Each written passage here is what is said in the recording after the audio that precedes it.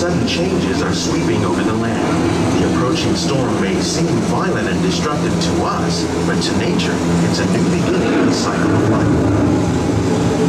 Not the circle of life.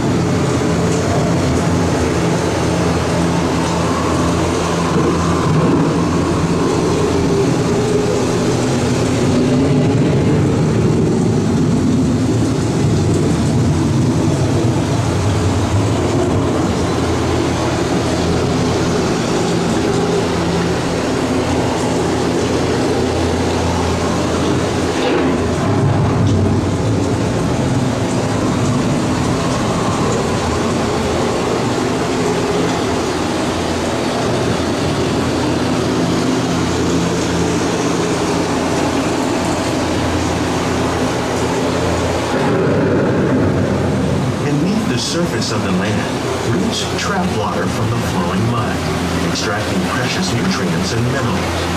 These elements, when combined with sunlight, create the diverse living systems of our planet.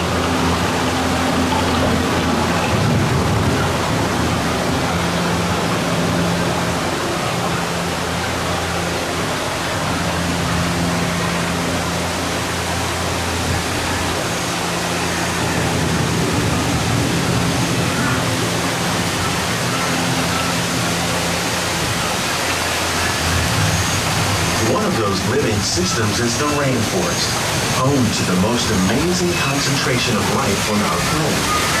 These dense and beautiful forests cover only a tiny portion of the Earth's surface, but they contain more than half of its plant and animal species.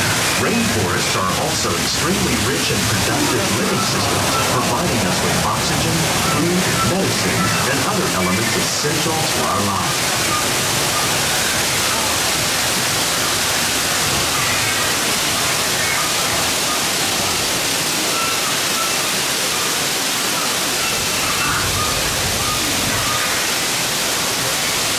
Humans up there.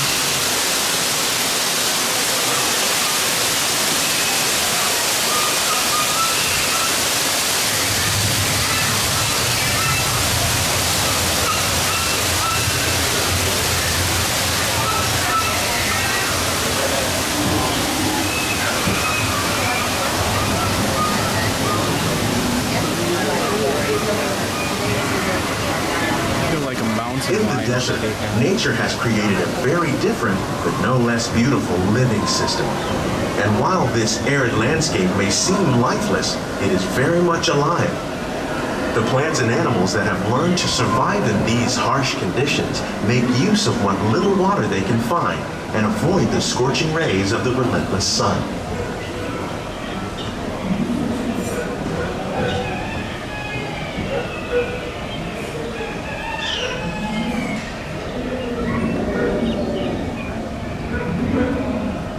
The American prairie once appeared as desolate as the desert, but over time, rainwater and nutrients gradually penetrated the hard surface of this land. Even the hooves of the mighty buffalo helped create the rich soil that would one day become home to the American farm.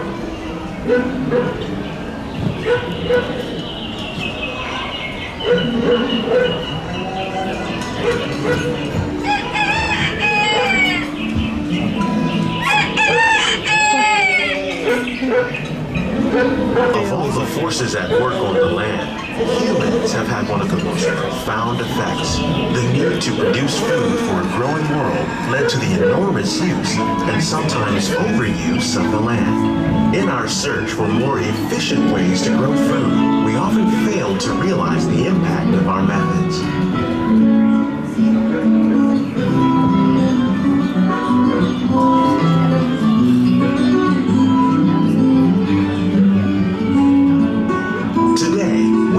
To live with the land, discovering better ways to grow food that will assure both human and environmental well-being.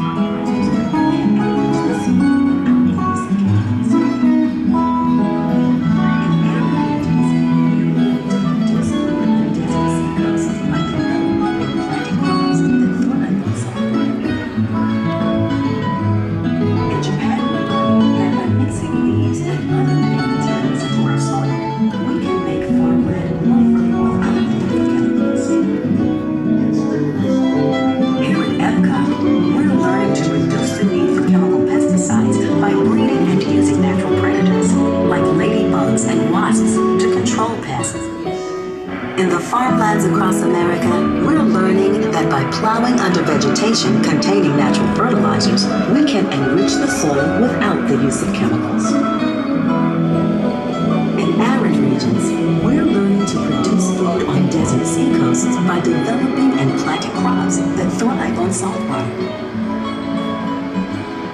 In Japan, we're learning that by mixing leaves and other living materials into our soil, we can make farmland more fertile.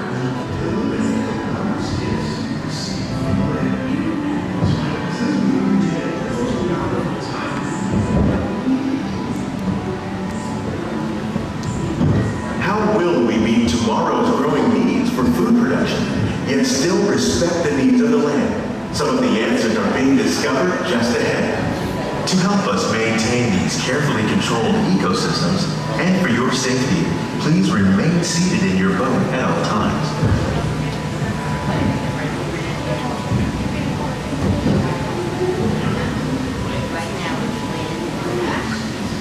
Oh, Kevin, this is good for your garden, man. Sealing wax, palm. Oh, they have pineapples over there. Welcome to our glimmering greenhouses, where scientists from Epcot and the U.S. Department of Agriculture illuminate the wondrous gifts. I didn't even realize the Christmas decorations. Join us as we ring in the most bountiful time of the year.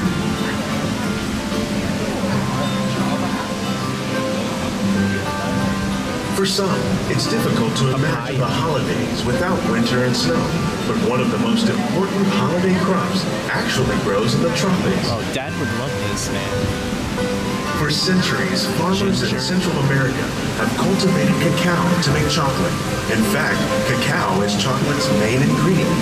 Today, people around the world are able to enjoy a variety of sweets and keep warm with a cup of hot cocoa, thanks to this tropical plant.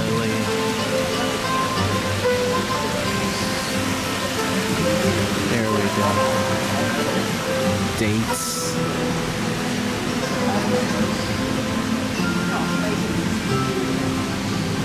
This would be like Dad's ultimate garden. Or maybe Grandma. I don't know.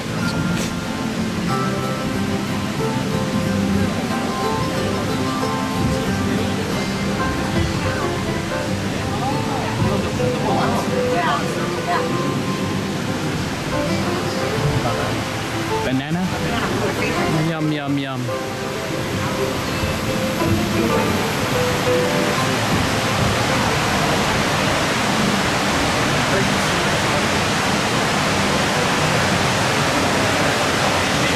Oh, this is where they cook the fish? Where's their sardines? How do you know? I don't know. Oh. When you think of holidays, you might not think of fish, but seafood is an essential part of many festive meals. In parts of southern Italy, family and friends gather once a year to celebrate Valentine with a 7-course seafood dinner. Tilapia, bass, and shrimp, like the ones raised here, using our sustainable water systems, make up just some of the dishes served during this grand meal. Today, in the United States, the tradition is known as the Feast of the Seven Fishes. Oh, there's some shrimp. Freshwater shrimp. Oh, they're all freshwater shrimp. Where are they?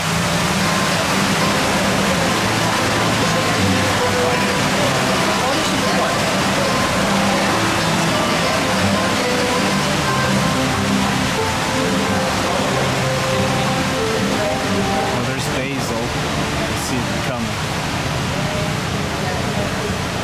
And Buddha's hand.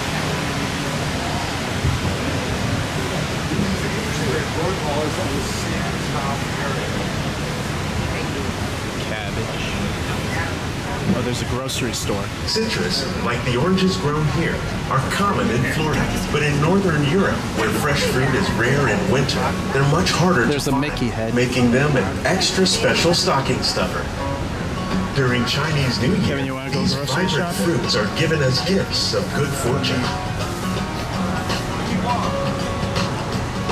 Oh, good coffee. That's what I need right now.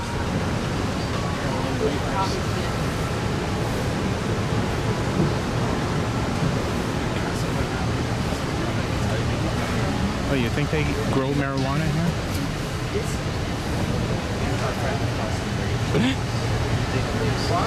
We probably passed it. We don't know.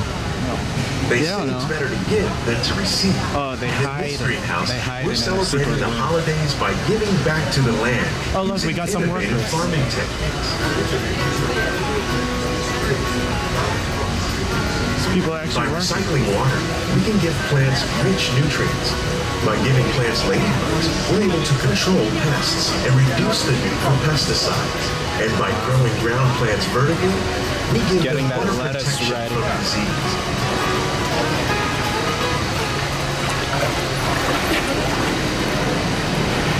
Gotta make some salad today.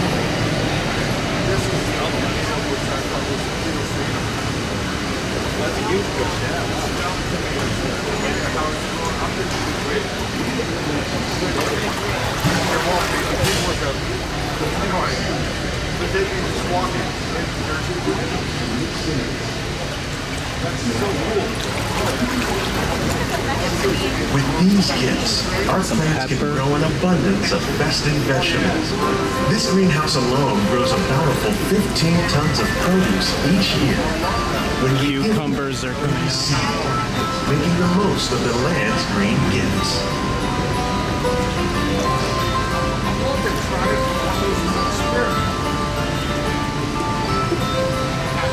Did we see basil already? They have more here. Oh, but I guess this is them producing it. Because it looks like it's going through something. Many of the plants you see here help spice up the holidays. The bark of cinnamon trees, like the one growing beside you, is used to make cinnamon sticks. Do you like eggnog? You can thank nutmeg for its signature taste. Other spices, like ginger and vanilla, add flavor to a variety of holiday cookies, cakes, and other delights. By cultivating these festive plants with care and good cheer, Epcot scientists are able to celebrate the holidays with the land's many gifts.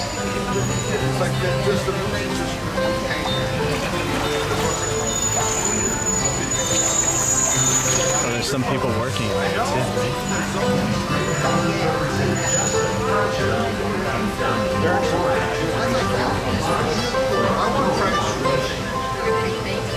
Scientists, farmers, and even backyard gardeners are doing their part to improve the quantity and quality of foods that we all rely upon. Together, we can continue to find more ways to increase food production and protect our precious natural environment. Only then will we truly be living with the land.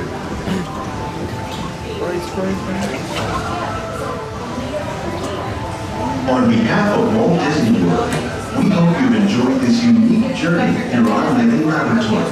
If you'd like a closer look, then check out the behind the scenes. These greenhouses represent just a fraction of the work being done worldwide to produce bountiful harvests for our growing population. Scientists, farmers, and even backyard gardeners are doing their part to improve the quantity and quality of the foods that we all rely upon. Together, we can continue to find more ways to increase food production and protect our precious natural environment. Only then will we truly be living with the land.